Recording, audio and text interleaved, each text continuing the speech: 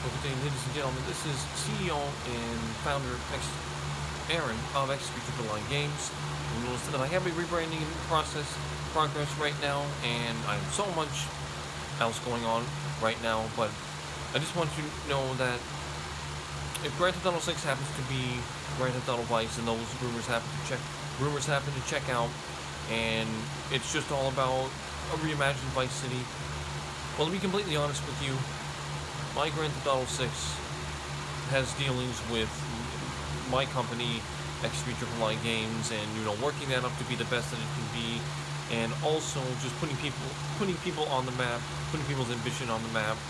And I would just express my apologies in advance if I should be wrong about both Grand Theft Auto 6 and everywhere. But it's been truly a ride, truly fun, building myself up and working for what feels like working for these two wonderful organizations, those being Rockstar Games and Build a Rocket Boy Games. I just feel like that's what it's down to right now. I have a tremendous amount right now. I have to get my sister off to get her coronavirus vaccination. There's just so much that's spiraling and spinning around my mind right now, and this means a tremendous amount. $10 billion thing, that's true. Make no mistake about it. I've got bumper stickers en route to me right now. I'm going to slap those on my car.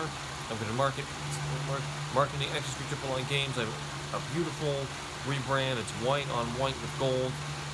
Now think, what organization blasts white and gold? Why did you know? That all makes sense, doesn't it? Well, hopefully it doesn't. It will. You're the pulse tradition, ladies and gentlemen. This is what it's all about. Don't stop believing in yourself. Don't let yourself down. Pull yourself up and keep yourself up in the clouds. That's where all the magic happens. I remind you not to hug your loved ones. Forget to hug your loved ones. And don't hug them just once, twice, 3 times, or 4 times. Hug them all the time because they need you as much as you need them. I'm Aaron of XP Games. And I'm not just a CEO and founder. I'm going to be your CEO and founder.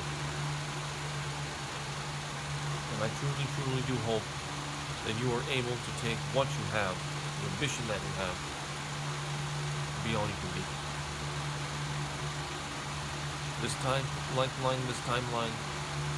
it's an asset.